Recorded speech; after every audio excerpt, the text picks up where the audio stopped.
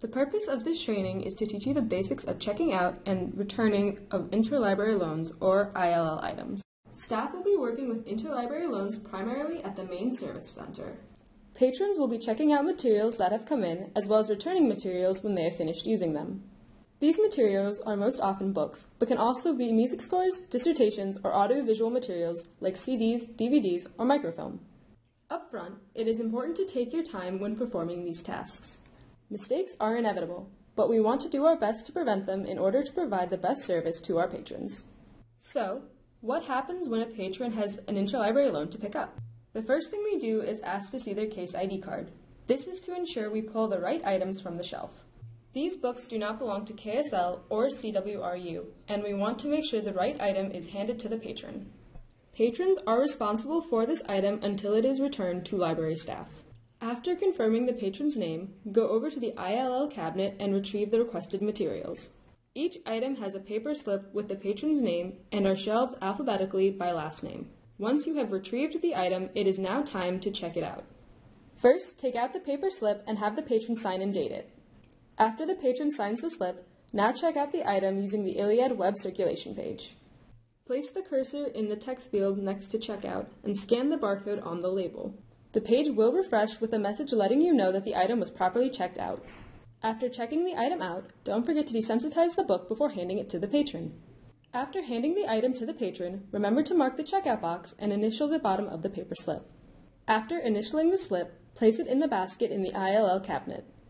When checking out materials, be on the lookout for any extra messages on the label. Sometimes it is to inform the patron that the item is in poor condition, or it is to let them know that the book cannot be renewed. The most important message to be on the lookout for are materials marked library use only. Library use only materials cannot leave the building, thus the patron needs to come into the library to use it. The item comes with an extra slip of paper that is used to record when the patron uses it. It is important to let the patron know when an item is library use only. Even if the patron cannot use the item at this time, we still want to check it out and have them sign the slip. It is important to remember not to desensitize library use only materials.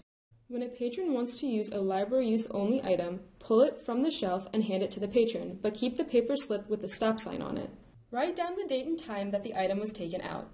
Then place the slip in the pocket on the side of the ILL basket. When the item is returned, fetch the paper slip from the pocket and mark the return time.